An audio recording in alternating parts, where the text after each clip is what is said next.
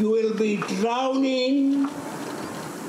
You will be burning in drought. There will be no food. There will be floods. We have only one world.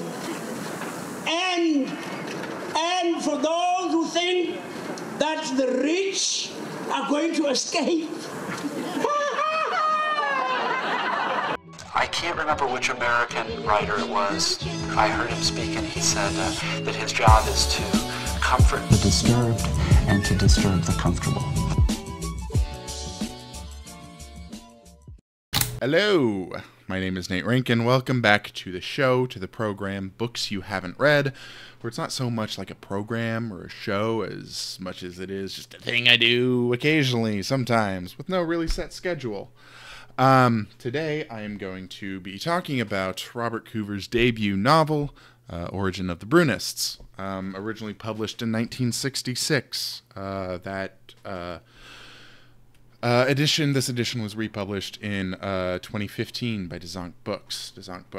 Very good literary press. Check them out. Longtime viewers of the show will note that I have reviewed The Public Burning. I've said it was one of my top 10 favorite books of all time. And having read this book now, I feel like I'm getting into the territory where I'm saying that Robert Coover is one of my, favorite 5 or 10 authors of all time. I've read 4 of his books now, and spoiler alerts, I liked this one. And I really, really liked them all. I've given 3 of the 4 that I've read 5 stars. That's this one, Public Burning, of course, and then Universal Baseball Association. The 4th book that I read is Whatever Happened to Gloomy Gus of the Chicago Bears. I gave that 4 stars only because I felt like I was still kind of missing something even after I read it, but maybe there's not more to be missed or more to be gotten. I don't know. Maybe I was a bad reader for that book. As for this book, let's go ahead and get into it, right? Origin of the BRUNISTS it's actually based on a real-life mine disaster that happened in West Franklin, Illinois, which is around where Robert Coover is from. His dad was a journalist in kind of the next town over, and covered a mining disaster that occurred in 1951. So a mining disaster occurs and an apocalyptic cult springs up in response to the one survivor among the 98 that were killed. Robert Coover's dad is, I think, a loose inspiration for one of the main characters. It's kind of a panoplistic novel where we're going through a lot of different just characters throughout the town. There's not really one main character, but obviously there are sort of more principal characters than the others. Compared to The Public Burning, it's just very grounded in reality. It shifts through the perspectives of the West Continers, and they have what springs up in response to this mining disaster is this apocalyptic cult that predicts the end of the world that's coming in like the sort of weeks and months after the mining disaster. And it sort of gets it wrong and then says, oh, just kidding, we did the numerology wrong. It's actually going to happen 7 weeks from now. And then the ultimate kind of climactic scene is, the day when the world is supposed to end. And it's like a cult of like only a couple dozen or so people in town. But of course, word also gets out, thanks in no small part to the Tiger Miller, the chief editor of the paper in town that's doing all these different kind of fantastical stories. And there's, from Miller's perspective, he's like panning this apocalyptic cult, but of course that's not how like the public comes to it or reads it. They see it, it's much more sympathetic and inspiring, so that by kind of the very end, it's literally carnival-esque, because someone gets the bright idea to like charge an entry fee to like the field or the hill where, the sort of end of the world will occur. Probably argue it's been this way multiple times in the 50 years since it's 60 years, a lot of years since it's been published. It's very relevant kind of to today. I'm thinking most obviously of something like QAnon. And, look, QAnon is kind of the obvious cult du jour, but there are also very similar structures or themes to kind of the Brunist cult and QAnon. They both make predictions that don't come true.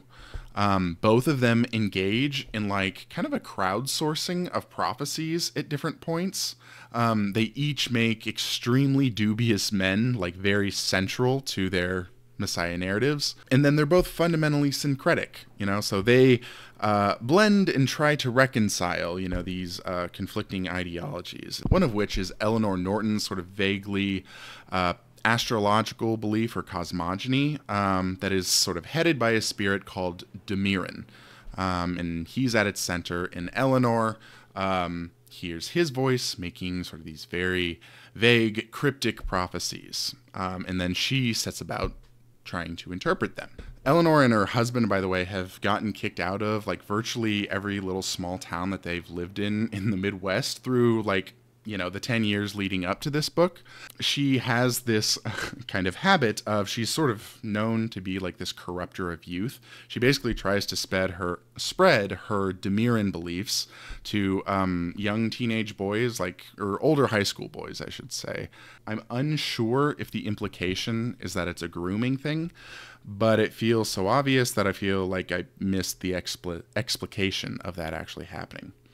The whole astrology side from Eleanor Norton's background is forced to reconcile with a more kind of, I'll call it garden variety Christian millenarianism, where it's, basically the Book of Revelation stuff, like kind of the center of that theology is coming from end times are coming imminently type of stuff. And then there's also there's a guy named Ralph Heimbaugh, who is like an amateur numerologist. Again, that kind of aligns more with Eleanor's type of stuff. But with all of this, like, you see a familiar stew of conspiracism that's very apparent, I would say, in our current day and age. And I think there's something, weirdly comforting about how contemporary all of it actually feels. The other big contemporary connection I felt like was in the media's relationship to what was happening. Because that was like very Trumpian to me, right? Like specifically Tiger Miller and the West Condon Chronicle, which he's the editor-in-chief of. Because of his sensationalistic coverage of the event, he ended up elevating people who were dangerous and out of control. And it ended up becoming a broader phenomenon because the bullhorn of like syndication spread it around. It was a fascinating story that sold well, and so Tiger kept on kind of pumping out these stories about it. And that's not really like an exclusive to Trump thing. I don't want to pretend like he's the only media figure who's tried to create a circus. But that's kind of the lesson in all of this for me, is that things aren't quite as unique to your own moment as you think. It just sort of happens in different degrees and contexts.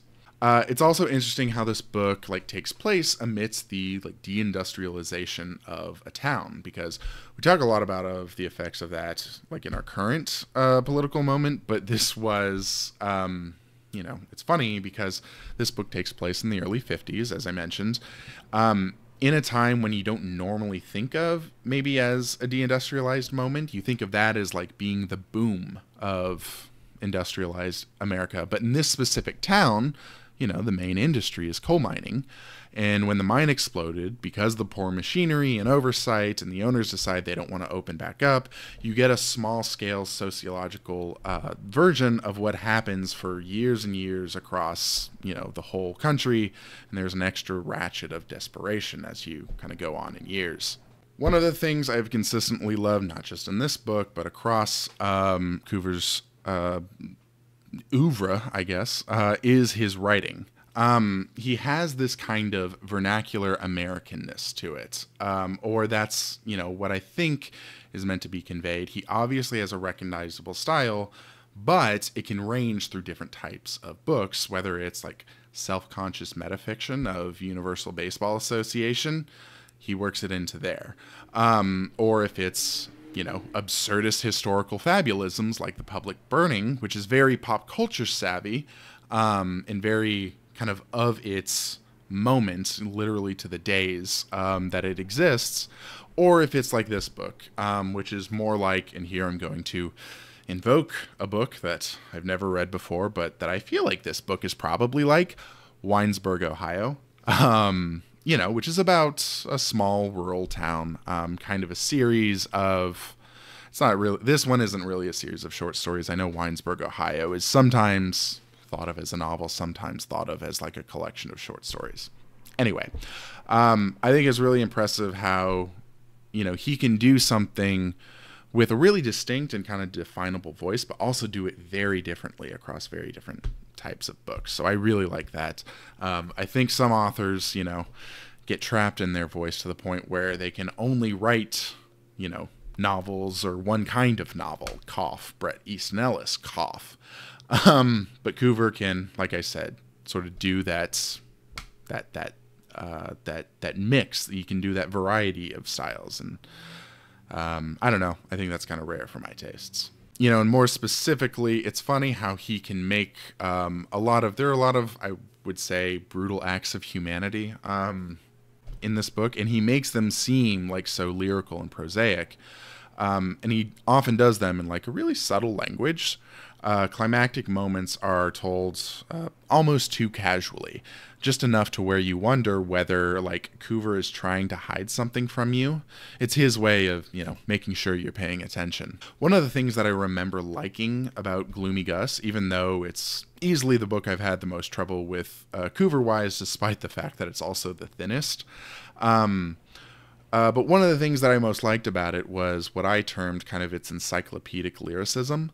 I really think Coover's kind of this interesting split right down the middle of kind of a guy, say, like F. Scott Fitzgerald and Thomas Pynchon. If you can imagine those two guys as like poles of, you know, a certain type of writer, like Robert Coover's kind of in the middle of those two. And that style comes to play in this book because he's able to work both on the psychic and the systematic levels. You know, he's telling you the story both through a variety of personal stories, but he also goes into like a more omniscient, sweeping narrative at other points where, you know, he's able to talk about kind of the town's political and economic and media ecosystems from a broader view. And there's just a really nice balance. So those are my thoughts. This is as excellent, you know, in a different way as most of the other Coover that I've read. And I'm hoping to read another Coover this year. I've got a couple different ones to choose from. I'll be interested to pick up Brunists' Day of Wrath. I'm actually interested, if anyone out there has read Brunists' Day of Wrath, let me know what you thought of that. Let me know what you thought about this book if you've read it. But I'm interested if, like, because Brunists' Day of Wrath is like nearly 1,000 pages. So I'm interested if that was like maybe a late in life overwritten book, or if it, you know, stands up to the original. As an outro, I'm going to read from the opening of this book. I really, really loved that. So there is a prologue, I will say, and then there's the first chapter. That first chapter, just in terms of kind of broad scope, overlooking, you know, a huge amount of people, it's very comparable to the first chapter of Underworld, both in terms of like its beauty of writing and also just in kind of how much ground it's trying to cover. Thank you for watching. Please subscribe if you haven't, and more videos coming soon. Clouds have massed, doming in the small world of West Condon. The patches of old snow, crusted black with soot in full daylight, now appear to whiten as the sky dulls toward evening. The temperature descends. Slag smoke sours the air. Only 8 days since the new year began, but the vague hope its advent traditionally engenders has already gone stale. Schools exhale the young. Not yet convinced they care to take on the hard work of the world, most of them gather and disperse around pool tables and pinball machines, in drugstores, and down at the bus station, or simply on corners. Gangs of youngsters fall upon the luckless eccentrics, those with big ears or short pants or restless egos, and sullen hates are nursed. Rebellious cigarette butts are lit, flicked, ground under heel. Time gets on, seems to run and drag at the same time. People put their minds on supper and the ball game, and talk about anything. Talk and listen to talk. smoking cures.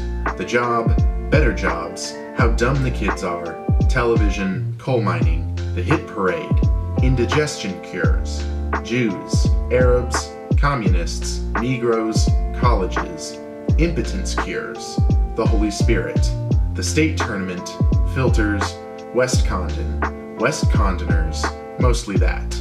West Condoners. What's wrong with them? What dumb things they've done? What they've been talking about? What's wrong with the way they talk? Who's putting out? Jokes they've told? Why they're not happy? What's wrong with their homeless?